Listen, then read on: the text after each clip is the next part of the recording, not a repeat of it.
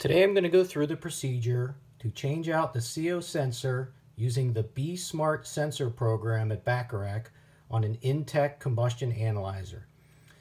This procedure can also be used on a Monoxor Plus, a Monoxor XR, and an Insight Plus. The first step in this procedure would be to power the unit down, turn it over, remove the rear cover to expose the sensors. The CO sensor is shown here on the right. We would take off the tubing, unscrew the cap, it's a quarter turn, pull out the sensor, replace it with a Be Smart sensor, and reassemble everything in reverse order. Next, you would power up the unit, get to the main menu screen.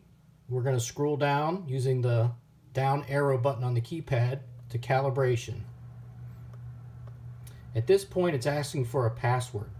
All Bacharach combustion analyzers are factory preset to a password of 1111, and we can enter this by using the up arrow button to get to the number 1, using the right arrow button to scroll over, repeating this process until the password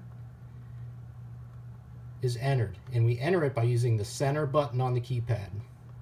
That will take us to the calibration menu. We'll scroll down to Be Smart. We'll hit enter. At this point, it's asking for a code. Each Be Smart sensor has a unique code that must be entered exactly in order for the instrument to recognize it.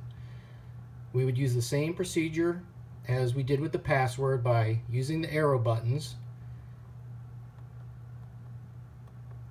and continuing this process until the entire code was entered. Once the code is entered, that CO sensor has now been fully activated and you are good to go with your combustion analyzer.